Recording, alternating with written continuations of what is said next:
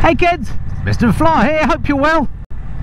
And welcome to another bike review on this absolutely beautiful summer's day. Now that's something I haven't been able to say very often this year. 2023 here in Blighty has been the worst summer.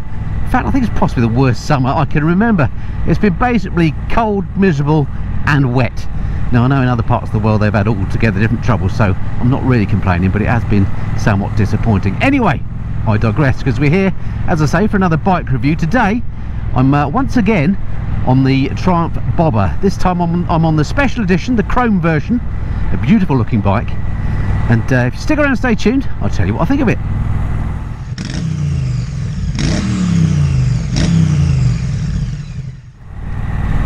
Okay, so I say I'm once again on the Bobber because I have ridden the Bobber before, but I have to say it was a long time ago. It was back in, I think, 2017, about 6 years ago, something like that, when I last had the original version of the bike from Triumph. I had it for a couple of weeks. I really enjoyed it. In fact, I think I described it as one of my favourite of the Bonnevilles at that point in time. So it's going to be interesting to see if I still think that at the end of this review. Since then, there have been some changes to it. Of course, on this one, most notably the chrome paintwork, etc., which we'll have a look at in a second. But also some changes at the front end, some changes to the engine internals. Basically, it's evolved, some evolutionary changes. All right, before we get on to how it rides, as usual, let's take a look at the bike. All right, let's take a look at this special edition Bobber then. Special edition because it's got this chrome paintwork. Let me show you that first. I mean, it is absolutely beautiful what Triumph have done here. I do like the little triangular logo that put on here, and then they've got this beautiful chrome work on the tank, which I think is probably done at Hinckley. So I'm wondering whether this special edition is actually made at Hinckley as opposed to in the Thailand factory. Not that that makes any difference to me, but it's just something I note. Anyway, that looks really, really nice. Around the front here, I mentioned there were some differences to the front end of the bike. Notably, this front end now, this has a much bigger, almost balloon-like tyre, and the front end has just been generally beefed up, which I think just makes the bike look a bit better than that original version of the Bobber. And then the really important thing for me, dual discs now. One of my big complaints of the original Bobber was just that the front brakes weren't up to the job. Well, maybe it wasn't just me that moaned about that, because now look, we've got two discs on the front, which makes a big difference. But they do a lovely job of these, just the attention to detail on this bike. So things like in the LED headlight here, you've got this little T for Triumph in there, looks great. Coming round here, of course, like they do on all the Bonnevilles, but you've got this nice sort of blood red spark plug connector, which just harps back to the old days, doesn't it? I love the pipes on here. The thing that Triumph do very well with all the Bonnevilles is making them tidy. I mean, look at that, you can see through the engine. There's not much in the way of extraneous pipes and wires. It's all hidden in there nicely. I love what they do with the pipes, the fact that they hide all the catalytic converters and stuff underneath the bike, making it look like it's got straight through pipes, even though of course it hasn't. Not so keen on the fake carbs, and I'm not so keen on the ignition position being there as well, especially as to lock the steering, and I forget this every time, you have to lock the steering using the keys in that little spot there, and I forget that every time. Anyway, coming around the bike, back end, sorry, they don't all come with a 360 camera, that's an extra. Back end I'm not sure about, but you're not looking at that when you're riding it. I'm in two minds about that. I do like the fact that it's actually got an exhaust pipe on either side. Oh, somebody's speeding down next to me. I do like the balanced look of it with the two pipes, and yeah, overall a beautiful job of the styling. Alright, welcome back aboard the mighty Bobber. So how does she stack up then from a riding point of view? Well, I have to say, comfort wise, I'm in kind of two minds. It's quite unusual, this one. I complain about cruisers with feet forward riding positions, and I'm really chuffed to say that the Bobber comes as standard with mid-set pegs, although they're mid-set in a kind of Bonneville kind of way, in that they are arguably slightly forward of underneath you. If you have a look on the 360 camera, you see I've got quite an acute bend in my knee here, and my feet are below my knees as opposed to out front as they would be on, say, a Speedmaster or something, or a Harley, something like that. And I do, generally speaking, prefer mid-set pegs. But what I would say on the Bobber is that means you are quite crunched up. Now, I'm not a particularly big person at 5'8". I'm told I have long legs.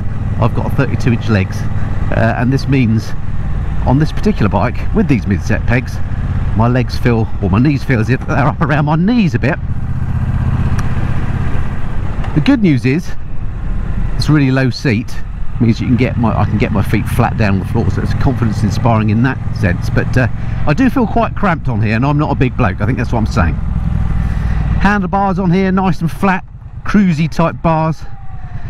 Front, the top half of me is slightly leant forward in a slightly more sporty position than you would be on a typical cruiser, which helps, I think, a bit with the way it handles. This is one of my favourite little handling roads, all too short with some nice bends and quite bumpy as well, so good test of suspension. Through here, yeah, she goes really nicely. Suspension's a little bit harsh on its factory setting, assuming that's what this is on. You could do with softening up a little bit. But handling wise, for such a long bike with some relatively raked out geometry, you don't have to manhandle it around the corners very much. Yeah, she does handle nicely, this.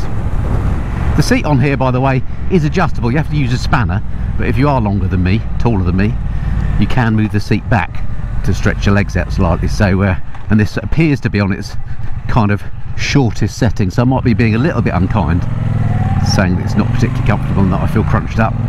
Right, quick accelerate. Torque on this bike is immense. Quickly nip past here, no problem overtaking with the amount of power that this has on tap. 1200cc engine, of course, out of the likes of the Speed Twin bike that I own, so I know very well it's also in the Speedmaster. And the focus on this engine is all about low down torque and grunt, and that is what I like, because as Jay Leno says, all the fun is between 30 and 70. Well, I think he says something like that, and I tend to agree, and this bike is ideally suited for that. It's not ideally suited, I'd say, as a long distance tourer, but if you're an enthusiast rider like myself and coming out on a Sunday afternoon or coming out for a ride in the sunshine like this around the lanes, then this is a perfect grin-inducing machine. At the end of the day, it doesn't matter what the spec is, does it, on a bike? It's about how they make you feel, and this makes you feel very good indeed. But as it's a review talking about the spec, I should really quickly take you through the numbers, shouldn't I? So let's do that now. Alright, let's talk the numbers then, starting off with the engine here, an engine that I'm very familiar with because it's pretty much the same as the one in my Speed Twin. It's also in the Speedmaster. This is the 1200cc liquid cooled parallel twin, 270-degree crank, which makes it sound really good, 77 brake horsepower at 6,100 rpm and 106 newton meters of torque at 4,000 rpm. All about the low down grunt on these engines, and they are absolutely brilliant. Brakes at the front, I'm delighted to say it now has twin 310mm discs and Brembo 2-pot calipers. At the back end it's got this single 255mm disc and a single pot caliper.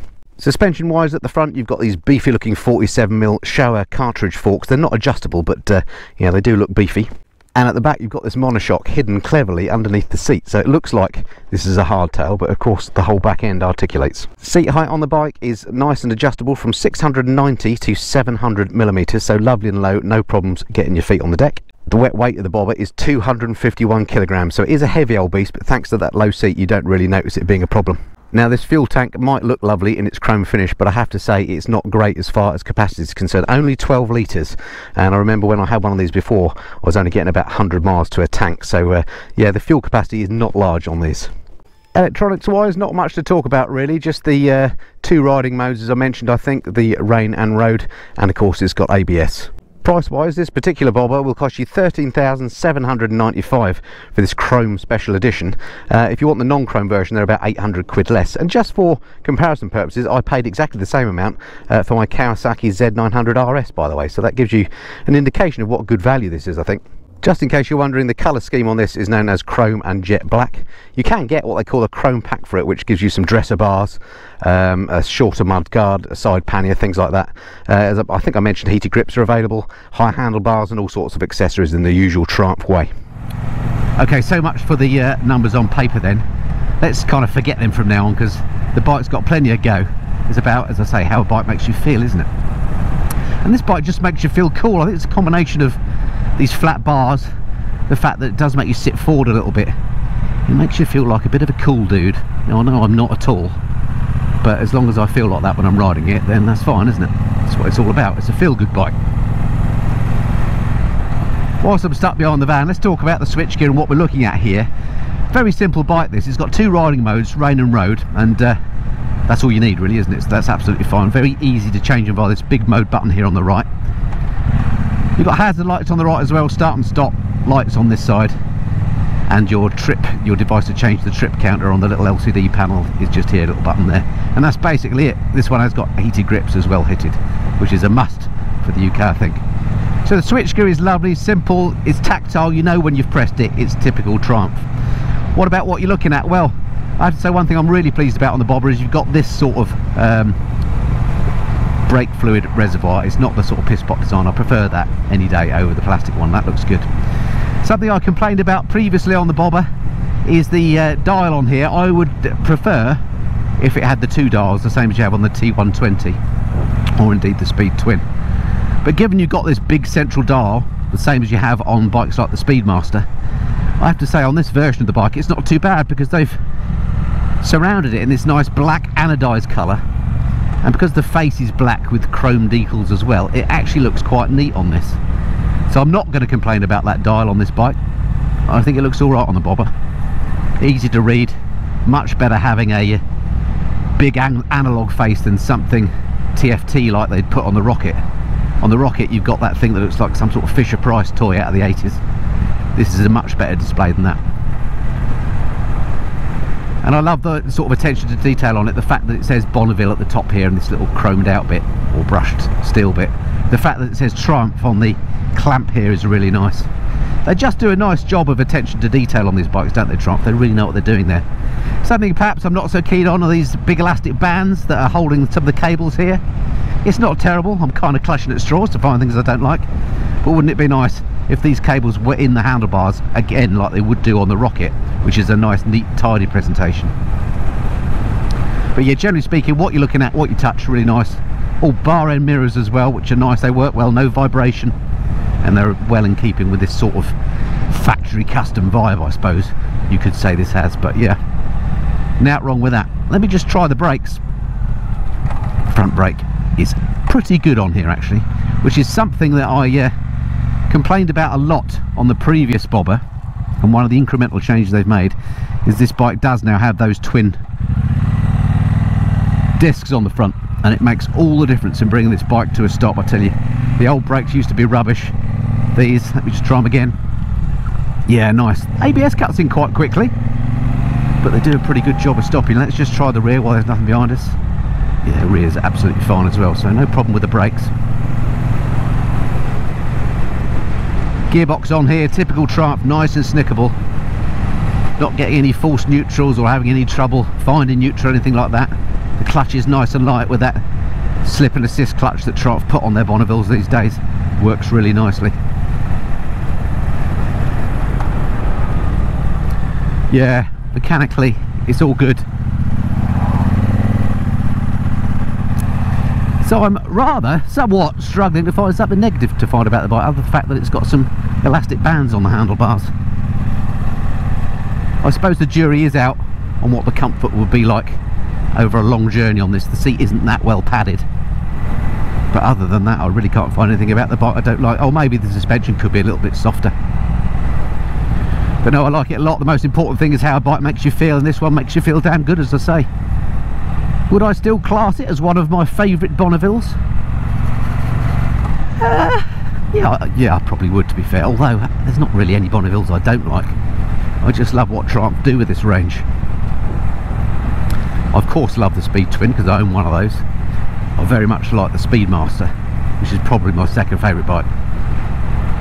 This probably comes in an equal third in the Bonneville range with the Scrambler 900, which is another of the range that I really like. Triumph do these really well. I haven't seen many, in fact I don't know if I've ever seen any of these bobbers on the road, so I'm not sure how much of a big seller they've been for Triumph. I know when they came out all those years ago, doesn't seem very long ago, but it was, as I say, probably 2016ish, something like that, when we first saw them. They did seem a radical departure to anything we'd seen before from Triumph or anyone else really. And I kind of got the impression they were going to sell a lot of hot cakes, but I don't know that they've actually done that. But I am just guessing on the basis that I don't see many of them on the road. So if you did buy one, you'd be in an exclusive brotherhood of bobber owners, I think. That new balloon front tyre on here, slightly bigger than it was on the, again, on the previous Bonneville that I rode. doesn't seem to make any negative impact on the handling. This bike handles much better than you'd expect a cruisy type bike with such long geometry to handle. So that's something that surprised me in a good way. And Triumph have made some subtle changes to the internals on the engine as well since I originally rode the bobber. There's no vibration through the engine. The bike is not characterless. It's got bags of character, in fact, this bike, but not in a bad way. You're not vibrating like hell. The mirrors are nice and clear. I'm not having my fillings rattled out by vibrations on the engine. They've done a good job on smoothing that out. So yeah, classy number, Triumph. Nicely done. Nice and easy to ride this as well. This would be a good first bike because it is so confidence inspiring, and the fact that you can get your feet down. It's not hard to ride like some cruisers are. Quite the opposite, in fact. It's very easy to ride. It's a lovely place to be, particularly on a glorious day like this. Look at this, it's absolutely beautiful. Alright, so I hope you've enjoyed my reacquaintance with the bobber. I shouldn't have left it so long because it is a nice bike. Let me know if you're a bobber owner, if there's anything you think I've missed that prospective owners might like to know. Stick that in the comments below. It'd be good to build a sort of a resource for prospective buyers in the comments, or indeed anything else you want to stick in there. I love reading the comments. It's always good to hear from you. If this is your first time to the channel, don't be a stranger. Do hit that subscribe button, and that way I can talk to you next time on the next video. I'm going to enjoy riding the bike for another half an hour or so. I'm going to go the long way home, as you do, experience the bobber a bit more. But that's it for now. Look forward to speaking to you again soon. Until then, this has been the Missenden Flyer. Cheerio.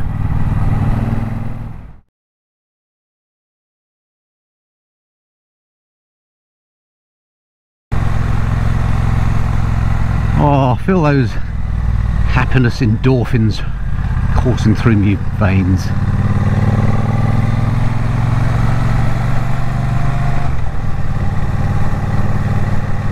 Absolutely glorious, isn't it? A few things I'd rather be doing on a lovely summer's day. I can think of a couple of things, but this is high up there on the list.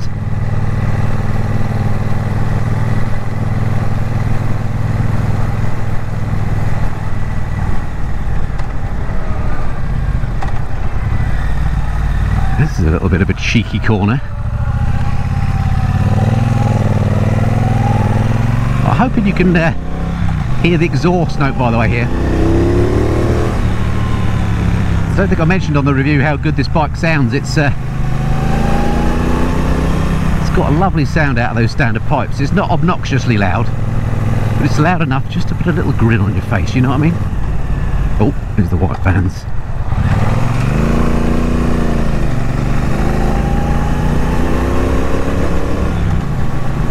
So much shove in this engine, it's just brilliant. A nice whiff of food coming out of that pub, which reminds me, it's time I got home and had some lunch.